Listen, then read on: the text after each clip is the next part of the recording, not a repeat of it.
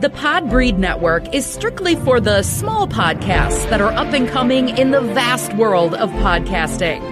Podbreed is made up of many diverse podcasts coming together to achieve the same goal of being the best damn podcast network on the planet. Find out more at podbreed.com.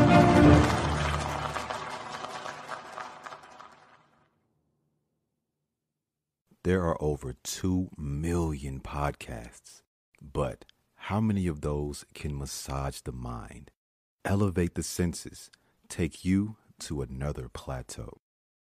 Allow me to introduce you to Drea's Point of View, the 10-minute or less podcast that brings you observations and experiences from her perspective. Did you know that your toes and feet can tell a lot about your personality? I didn't until I came across a few articles.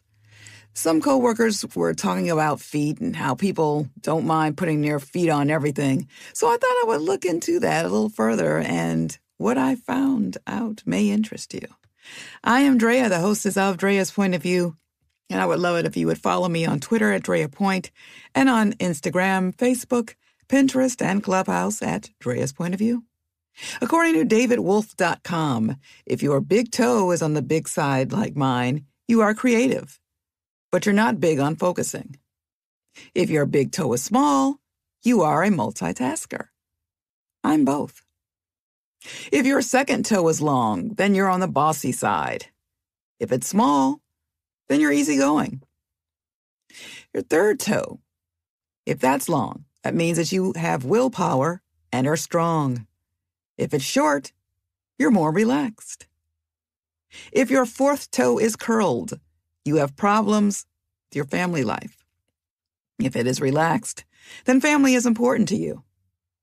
If your pinky toe's nail is sideways, then you are rebellious and your focus isn't as intense.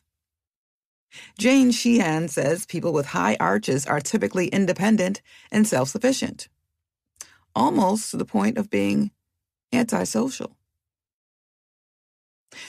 Those of you with low arches are associated with those being more social and outgoing. Your foot width says a lot about you as well. Those with wider feet are likely restless and you're constantly moving and preoccupied. If you have narrow, long feet, then you're the opposite.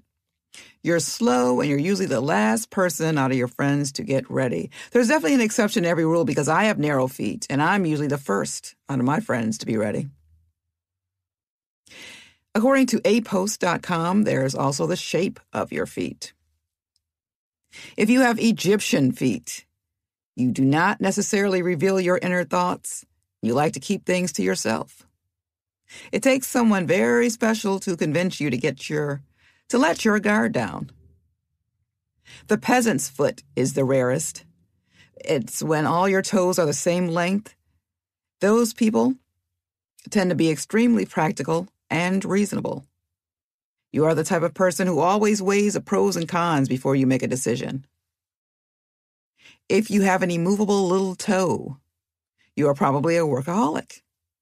You are passionate about what you do and you become addicted to achieving your goals. You have a very little toe, you are known to be a trendsetter and you like to forge your own path. You like to take the road less traveled and do things your own way. The Roman foot is the most common type of foot. It's characterized by the first 3 lines forming a straight line followed by the other 2 in descending order. People with this type of foot are likely to be loyal and charismatic. If you have the Egyptian foot shape, you are likely to be mysterious and secretive. Feel free to go to apost.com for more information about your personality. My quote of the day is an Irish proverb. Your feet will bring you to where your heart is. Don't forget to subscribe to my YouTube channel and show so you can be up to date on my episodes. Thanks so much for listening. Thank you for listening to Drea's Point of View. Remember to subscribe to this female-hosted podcast. Drea's Point of View is now available on Sundays, Wednesdays, and Fridays.